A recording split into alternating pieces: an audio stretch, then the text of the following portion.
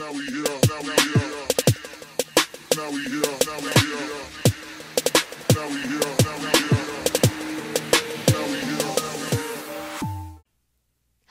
and welcome. I am Lain, a certified life coach and addiction recovery coach and hypnotist, here to help you on your manifestation journey. If you are looking for help for one-on-one coaching services or hypnosis services or coaching and hypnosis bundles, check out the Dropbox below because I offer all of that on my website, soulutionscoaching.org. Today we are going to dive into a video that a amazing, wonderful subscriber had asked on another topic video that I had talked about in one of my shorts about manifesting a specific person and then them turning around and manifesting you, because it is a very interesting topic. So I'm going to dive into that today if you feel like they are manifesting you. So if you could do me that solid, hitting that thumbs up button, that way it pushes this video out, especially if it was helpful for you, along with hitting that subscribe button, along with the bell icon. That way you are notified every single time that I post a new video. So now that that's out of the way, let's get into the actual topic of this video, because like I said, it's very interesting. What makes it so interesting is because on this journey, we start off wanting to manifest a specific person. And when we are manifesting a specific person and embodying a new version of us, starting to think, feel, act, behave, and have different beliefs, we change our identity, and then it's like the tables have turned and it feels like they are manifesting us. And it's not actually that they can manifest us, because there is nobody in control of us in our own reality, because we are seeing things through our own eyes. We are the only ones in our reality that actually have free will. But because we are manifesting them, it creates this effect where you are then being reminded of them. You are then feeling like they are manifesting you, because it's co-creation. You've decided that this is a desire that you want, that you could have, and you start to embody that version of you. The version of you that's unconditionally loved, that's committed to, knows that they are chosen, knows that they are prioritized, really starting to work on your beliefs about your person, and maybe if you guys had history or a previous relationship together, starting to change the story about that, and your perception begins to change. And because you are changing, you are experiencing a different version of them. So when they start showing up differently, they are desiring you. They've been desiring this new version of you, the version that they can commit to, the version that they are in love with, the version that they always knew was good enough for them, the version that they've always wanted to choose. And then energetically, they start to chase you. They start to pursue you, because now you are in alignment with the version that you want to experience of them. You're in alignment with the version that you need to be to experience that happily ever after with them. And because your perception is that of a new identity, your reality has to match that. So now not only are you different, you're experiencing a different version of them that has sparked the desire for them to want to be with you. So then, because you've sparked that desire within them, they begin contemplating and thinking and feeling and acting and behaving and believing the way that they need to about you. It's literally the tables have turned. At first, it feels like it's you manifesting them, but you just manifested a new version of you. And now that you are this new version of you and you quantum jumped into that timeline, they can show up as the version that you have always wanted them to be, and having that as your experience, and now they're drawn to you. You are like a magnet to them. So they are obsessively thinking about you. They are checking your social media. They are contemplating a future with you. They are working on themselves to become a better version for you. So all the things that you were doing in the beginning and feeling like that lack, that desperation, just wanting them, just needing them, all of that starts to go away because you've focused on yourself.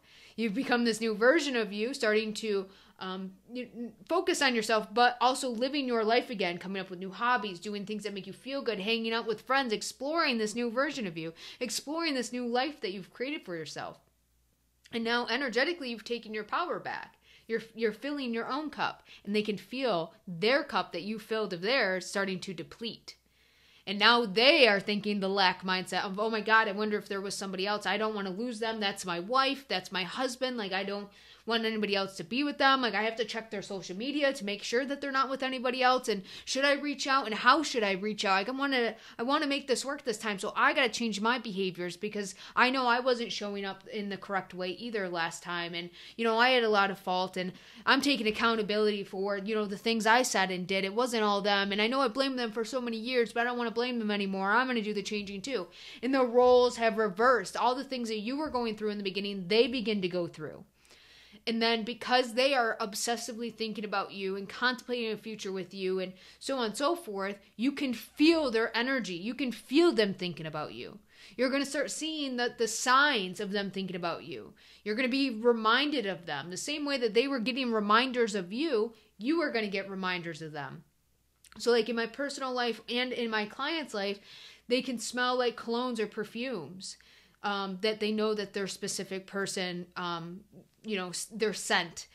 Starting to hear the songs maybe of in the relationship or songs that person had sent to them or whatever. Like there's so many different things and like friends bringing them up again after you weren't talking about them, but they're on your friends' minds. Things in your reality are going to start being reflected back to you, reminding you of this person because now energetically, they are chasing you. They want you because you did all of the work focusing on yourself, becoming a new version of you, and you allowed the tables to turn.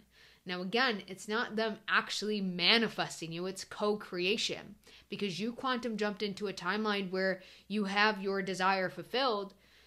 That end desire is them wanting you, them pursuing you.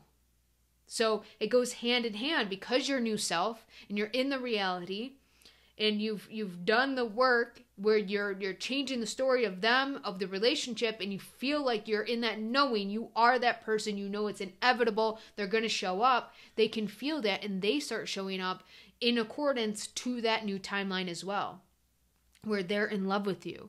And obviously, if you're in love with someone, you're going to think about them. You're going to want to be better for them. You're going to want to talk to them and communicate with them. You're going to want to know what's going on in their life. You're going to wonder what's going on if you don't have access to them. You're going to want to break no contact. You're going to want to prioritize them. You're going to want to spend the holidays with them. You're going to want to build a home with them and a family. And then that's how your specific person starts to think, and you can feel the energy shift, right? Just like you can feel when you're in lack and desperation or when you're feeling secure and happy. You feel the shift, right? So they feel the shift as well. They were feeling really good, really confident in their decision to not be with you. And then all of a sudden they start to feel the lack of your absence, and it starts to affect them because now you have manifested the version of them that's in love with you. You see how this works? So again, it's just co-creation.